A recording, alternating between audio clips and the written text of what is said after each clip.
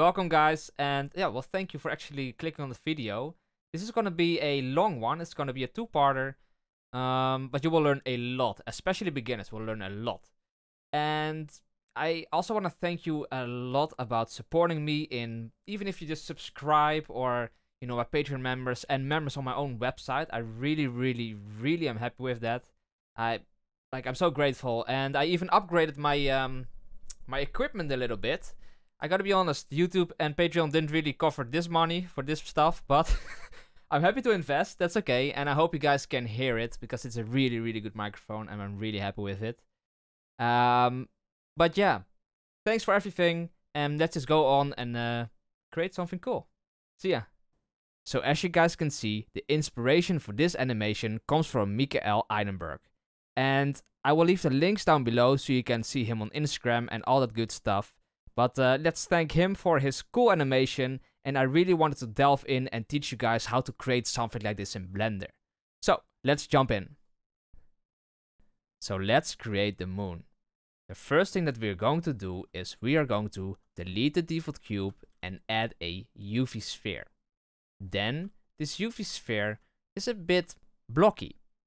We are going to click on W and do shade smooth. So now we have a nice smooth shading on here, and we can create a modifier which is called the subdivision surface. So now we have some extra geometry to work with. This moon looks quite detailed, but it is actually very simple to make. We don't need to model anything. We are just going to use our textures. So go to shading, and inside shading we can click on new. Now, this is going to be, of course, our moon texture, so moon. And we want to use a displacement. We are going to use this displacement node here, but let's look what it does if I just use displacement. If I use a displacement, and let's put a Voronoi texture in here, so Voronoi, bam. The distance goes into the height. Let me move this a bit around. You can see that we have a very cool bump map. And even if I click on viewport shading rendered, yeah, we still have the bump map, but this is not a displacement, okay? That is a difference. And the way that I'm gonna do that, I'm gonna change our render engine from Eevee to cycles. And when I change to cycles, I will also like to render with my GPU. And when you use your GPU, you need to make your tiles in performance a bit bigger. So 256 by 256. Then I like to go here into my material properties and look for settings. And underneath surface, we have displacement. Now the set at bump only. If I go to my rendered viewport shading and change my bump only to displacement only, you can see that now we have a real displacement happening. You can also do displacement and bump if you want to. Displacement and bump is here. So, let's go back to our material preview, and we can see that, yeah, they of course don't match up, but that huge bump is very easily changed if you just put the scale down. We're gonna do that later, because actually when we just look at our bump map, we kinda can see what we can do with our displacement, right? So we're gonna change this, and the first thing that I like to do is create some craters. So I do like the Voronoi texture, but I like to change it a little bit, and what I like to change is I like to put a color ramp in between the Voronoi texture and the displacement texture and play around with these sliders. So if we move this white stop to the left, you can see that we are changing our geometry here. And what we can see is that we are kind of creating these craters. That is what we want, right? So I like my craters to be, yeah, I think they're cool around here. This size seems to be fitting me. Then what I like to do is when you have an impact on a moon or any other, maybe even on the Earth, it doesn't matter. When you have an impact from a meteorite, you can see that we have, of course, this hole, but the outside is also higher. So if we go back now into Blender, you can see that if we grab another stop here, and this stop is gonna be a little bit darker, and put it in front of this one, you can see that now we have a little bump here, right? So, yeah, You just need to make it a bit darker. If you make it the same color, let's say, same color, you can see that there's no difference. And the more I put it towards black, you'll be able to see that this gets deeper. We don't want it to be too much, so just a little bit will be fine, but around here is fine. The problem now is we do have our craters, which is very cool, but they just don't really look interesting, and they're way too, sharp, I guess, right? So let's put this F1 to smooth F1. And now you can see that it's way smoother, but it's still a bit too sharp here. So let's also change in the color ramp the linear to ease. And now it kind of eases in. And you can still play a little bit around with these if you would like to. But you can see that now, because it eases in, it creates more of a, crater type, which is more pleasing to us. Then, when we have our craters done, you can still change the scale. You can create more of them, less, and you can also play around with this randomness. Maybe you want them to be a bit less random or more. That is all up to you. But let's say that, let me move the bit around here. Let's say that this is what I want. Now, I don't really want this other part, just this part next to it, to be a very smooth sphere. It doesn't make any sense, right? So what we're gonna do is, I'm just gonna move this a bit down and disconnect this for a second. Now add a Musgrave texture and put the height into the height of the displacement, so we can create some noise on top of this sphere. So here we have our Musgrave texture. I like to go here to multifractal and play around with the scale a little bit, so maybe we want a bit bigger. I like a lot of detail because you can see that creates a lot of this more very small and defined details. And I like to also play a little bit around with the dimension, just put it a bit lower. You can see that that even creates more details in here. So yeah, just play around with these options. Don't try to do exactly what I'm doing. You can also play around with maybe the FBM. Still looks quite the same, right? But the other ones, like the rigid one, is totally different, as you can see here. But yeah, just play around with them. Then you can see that this is a bit too strong, right? We want it to be a bit bumpy, but not super extreme. So I am going to add a RGB mix node in here. So mix RGB, and you can mix the Musgrave texture with this color. And because it is a flat color, if you move it over there, so give that a bit more strength, you can see that now it kind of flattens out, right? And that is what we want. We don't want too much of this bumpiness happening. A little bit is okay, but just not too much. Very, very cool. Then I want to join these two together because I want it to look like this, but I of course want my craters back. So if we just duplicate this one here, or create a new mix RGB node, put it in between the displacement and this mix shader of the Musgrave texture, then connect the color ramp of the Voronoi texture in color 2. Now we can mix these two, but let's not mix them, let's use a multiply. And here you can see that now we get some really good results, and this is really starting to look like what we want. So let's go back to this displacement here, because now if we click on render, you can see that it is just a bit too much. First of all, we might want a little bit more of the subdivisions in here, so you can move this viewport and of course the render also up, which creates, more geometry for our displacement map to work with, which is great. But it is just a bit too much, right? It's too strong. So if you put the scale to maybe 0.2, it doesn't matter. You may have to play a little bit around, but if you put the scale to a different value, so if you put it lower, you can see that it is less strong. So now we are really starting to get what our little planet looks like. So here we have our little moon. Just keep playing with this, and you can also still go back here, make it sharper, less sharp, and just play around with these options. And you can of course still go back to any of the options that you had. You want maybe more of this Musgrave texture in here. Maybe you want your craters to be a bit bigger, so you can move this up or down. You can still keep playing around with this, but you can also change the color if you would like to. So the base color, I am going to make a little bit bluish, Why blue? Well, I want a little bit of a a colder color in here, because I know later on we're gonna use some fire from the engine, and colder and warm colors kind of accentuate each other, right? They work great together in renders. Then you can also play around with the roughness. Do you want it very shiny, or do you want it a little bit more dull? That is totally fine. This is all up to you, and this is kind of how we create our little planet. So I encourage you to just keep playing with these options a little bit, so you get kind of what you are looking for. Everything is possible. Then make sure you call this moon and save this file, so we can go on and create our little rocket. So we have our little moon, but now it's time to create our rocket. So right click in the collections and create a new collection named rocket. For the rocket we need multiple objects, so that's why we put it inside a collection. Let's hide the moon for right now, and we're gonna add a UV sphere, and this is going to be our rocket. I will go back to my solid view and do scale Z. So now I only scale around the Z axis.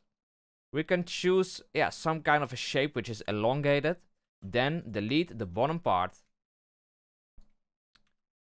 and we can focus on this shape. So extrude this bottom edge loop downwards, and here you can see that we're kind of having a nice shape, right? But it is not filled in the bottom. So we want to fill this up. We can do this in multiple ways. The best way is to just click on extrude, so E. Then I click right click, so it snaps back, but the extrusion is still there. And the extrusion is selected. So now if I click on M, I can merge this extrusion at center, right? So yeah, that is one little technique that I use a lot. Because if you extrude something and then right click, it just snaps back. But you can see if I now click on G, it is still there, right? So keep that in mind, it is still there. So awesome, it's filled up, and now we can start to think about making this look a little bit more interesting. Because if we just use a subdivision surface and maybe a shade smooth, you can see that it doesn't really look that interesting. Plus, if we just use a subdivision surface, this in the bottom here gets very smooth. We don't want that. So I am going to add a bevel in the bottom. Ctrl B creates a bevel. The problem is, you might see it, if we create a bevel, one part of it is very elongated. That is because we changed the size of this with scale Z in the beginning, and now the scale is not really how it used to be anymore. So click on Ctrl A and apply the scale, and now the bevel and other modifiers should work the way that they always do. So Ctrl B, and you can see now the bevel at least works good. Scroll up or down to create more or less edge loops. And this seems to be great what we have here. Yeah, that's good. Now I like to create a bevel also here. So Ctrl B, create a bevel, but I only want one of these extra edge loops in the middle. So make it a bit smaller. And with this edge loop, we are going to select this edge loop in the middle with Alt Select. Then scale the bit down. Just scale the bit down, that's it. We're gonna do the same, let's do it around here. Ctrl B, around here, and then select the middle one and scale the bit down. Why do we do this? Well, if we now add a modifier called bevel modifier, and put this bevel modifier above the subdivision surface, now you can see that we create some bevels. But we don't want these bevels to work at every single one of these edges. We only want them to work on these side ones. And a simple way to do this is to just put this at angle. Because these edges here are at a higher degree than 30, then they get beveled. And the other parts which are not at an angle of 30 or more, they will get nice and smooth, as you can see here. So only these edge loops are now beveled. So this is kind of the base of our rocket. So we can rename this to base. And you can even rescale this if you maybe want it a bit longer. That's all up to you what you want. Just make sure you apply the scale after it. But yeah, that is really the base of our rocket. Now what we want to create is a nice nozzle in the bottom, or like an engine, something where the flames come out of. We are going to add a cylinder, move the bit down, and then scale it down as well. Choose around a size which is quite big because it's quite cartoony. Then scale this bottom part up and move it a little bit up as well. Something like this will work great in my opinion. Maybe we want to make it even a bit more smaller, but this should be good. Then for this part, this nozzle, we want to delete this bottom face and this face as well. And I want to extrude this so we make it, yeah, solid. The way that I like to do it is click on E to extrude, then scale, Shift Z. So if you do Shift Z, then it does not scale around the Z axis. Because if you just scale it, you can see that it gets bigger and smaller also in the Z axis. And we don't want that. So scale, Shift Z, and it only goes around the X and the Y axis. Then again, for this one, use a bevel modifier set to angle. We can put the segments a bit higher and the amount lower. Then a subdivision surface. So yeah, if you put more segments, you can see that this bevel gets more edge loops around it. And for the amount, you can make it sharper or yeah, less sharp, these bevels, right? So that is why we do this. Then click on Alt-H, and here we have our little nozzle, and we have our, yeah, rocket base. So nozzle's ready. Let's rename this nozzle. Okay, so here we have our base, we have our nozzle, and now we need to create our wings. So let's create a plane. So just a plane, rotate it, and then put it down here. Oh, I need to put this back at medium. Then what we want to do is we want to create a very basic kind of wing shape. So literally the only thing that I'm gonna do is I'm gonna move these a bit inwards here, extrude it, rotate it a bit, even scale it a bit down again, maybe like 2 or 3 times, and you will see that this is very, very basic, right?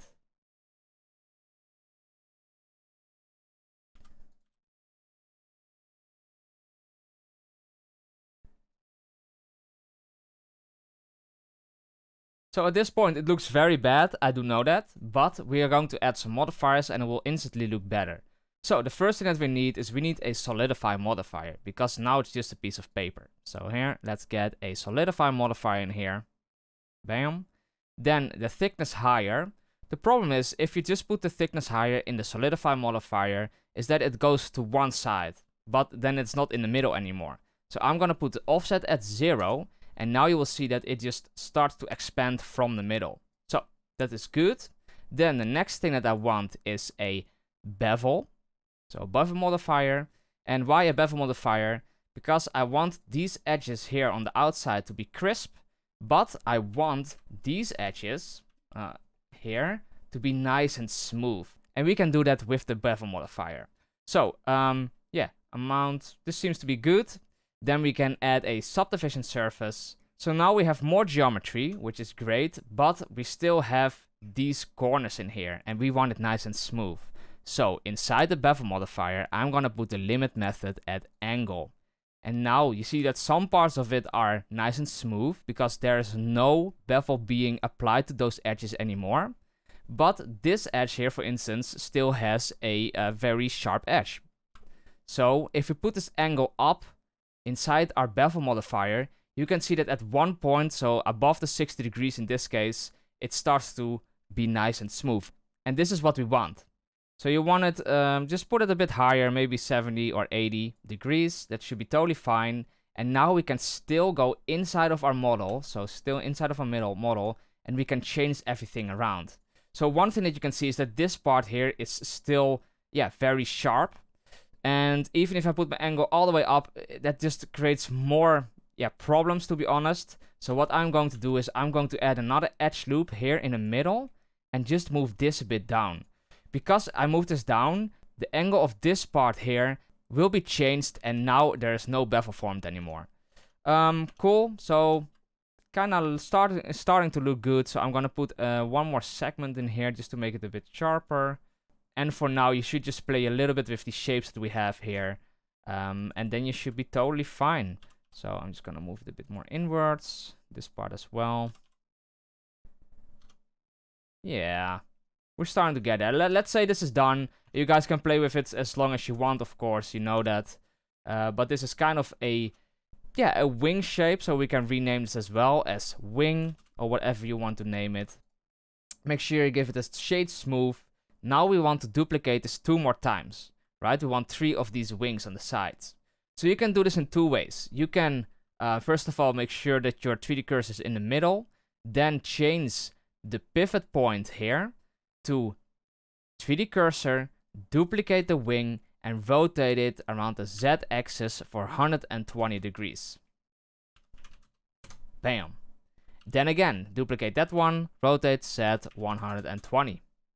So that is what you can do. The problem is, if you now change this one, like you see like, oh, I kind of want the shape to be a bit different. If you then change the thickness or whatever, it only moves, like it only changes on one of the wings because they are duplicates and they are not the same model. So if you want another way, which I use a lot, then you just add a modifier instead of duplicating it. So let me hide these modifiers for right now, and we're gonna add an array modifier. So an array modifier, as you can see, arrays a model, and you can do the count up or down. In this case, we want 3, right? We want 3 of these models because 1, 2, 3. And the next thing that you want to do is you want to make the factor at 0. They are still there, but they are just inside of each other. As you can see here, right? They just go inside of each other. Then we are going to add a empty. So empty. Let's scale this empty bit up so we can see it. And also make sure you apply the scale. So Ctrl A, scale. Then select your wing. And we are going to do object offset. So we are going to select this empty. You can see that our wing is doing all kinds of weird stuff. And that is because our origin here is not in the middle from where this empty is. So we just need to apply the scale with Ctrl A, apply the rotation, and apply the location. So now again, it seems like, yeah, they're gone. No, they're all inside of this model. And that is what we want, because now if we rotate this empty, you can see that they just move with it. So now we rotate the empty around the Z axis for 120 degrees. And here we have our wings. This seems like a big step, but it's really handy because now if I just want to change one thing, let's say in this bevel, whatever, it changes on all of them. And as you can imagine, we can put the count higher inside the array modifier. We can use a boolean, so we can boolean multiple things at the same time. So this is a really, really powerful technique that I use a lot. Now we need to create our window. So I'm clicking on 1 and I'm going to add a circle. Let's rotate this around the x-axis. And let me actually look here. Choose this size is fine. I need to put this back at median. And then here. So, very cool. You want to rotate this a little bit. So I'm going to rotate it something around here. Something around that should be good. And then we are going to fill this up. So extrude, scale down to around here. Then extrude again. Then we're going to right click so it snaps back. And then click on M and merge it at center. Now I can create some extra edge loops on here. And then we can add a modifier. And we can do the shrink wrap modifier. So we are essentially going to do as target this base. And you will see that now our circle, our window that we created, snaps or wraps around this model. The thing is, we're kind of losing this nice circular form. So if you put this wrap method at project, if in your case it doesn't really snap on the surface, you might choose one of these X's. So click on Z or whatever. Okay, that sometimes is a problem. Then we can see that it kind of intersects with our base. We don't want that. So I'm going to put the offset a little bit up. Don't do it too high, okay? Just a little bit. Now we have our window. So we can rename the circle to window. And we can also do a nice shade smooth. So W shade smooth. Now we want to duplicate this window. Shift D. And then this duplicate is going to be our window frame. So window frame. Then click on top. And from this window frame, we're going to delete these vertices. So we just have this part left. Okay. You can also click on Shift H to hide everything else. And now we want to add some extra modifiers. So first a solidify modifier. Bam. We want to make it a bit more thick here. Then I like to add a bevel modifier. So I'm going to put the segments up a little bit and put this amount way lower because it lost a lot of its shape. And then also limit method should be at angle, right? And add a subdivision surface. It's just like what we did with all these other parts. Then Alt-H to unhide everything else, and we can see what we have here. So I think it's a bit too thick, so just go back to your solidify modifier and make it a little bit less thick. But this is our window frame. So we have our base, our window frame, our window, and our wings, and of course the nozzle down there. So these are essentially the parts that we need. And let's create also some of the materials. And for these materials, we just want to select, let's select the wings first. Click on new, and we want to do rocket wings. Then we can start to think about what we want. I want a very simple and easy material. I just want it a bit more gray. So here, a bit grayish. And let's do the roughness at 0.6. So this is literally enough for what I want. I want them to look like this. Then we can duplicate this material, okay? So I can just go here, do rocket wings. And actually, I would like this as well to be this color. But if you want, you can make it a bit darker. So you just click on this duplicate. Then you can change this name to nozzle. And you can make this, for instance, a little bit darker. Right? It's that easy. So here we have also, where is our window? Here, our window. Go here, go back to the nozzle. Click on 2. And then just change this name to window. And I want this window to be a little bit more blue, right? So here we have a nice blue color. Then we have the window frame. I actually want to be the same color as the nozzle, so I'm just going to do nozzle there. Then we have this base. So here, click on the nozzle again, click on the duplicate, bam, and this can be the rocket base.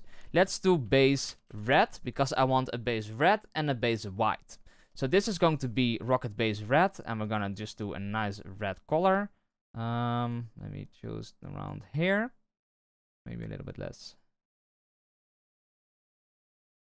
And then I want 2 colors on this actually. So let's look. The first thing that I want is the rocket base red, but I want this middle part to be white. So if we go into our material properties, then we can click on a plus here. You can see that now we can use 2 different materials for one model. We can click on new, or we can open one of the other ones that we have, nozzle, but I'm gonna duplicate it again because I don't want to change the nozzle at all. So here, I'm gonna change this to rocket base white. Then I'm just gonna change this to more of a white color, and you can see that nothing changed. That is because we need to assign the material to our geometry. So just go into edit mode, we're gonna select this middle one, click on Ctrl plus to expand your selection till they're around here, and then click on assign. So here you can see that we have this red material on these parts and the white material in the middle. Very cool. So if you click on Alt-H, you can see that we have textured this cute little rocket.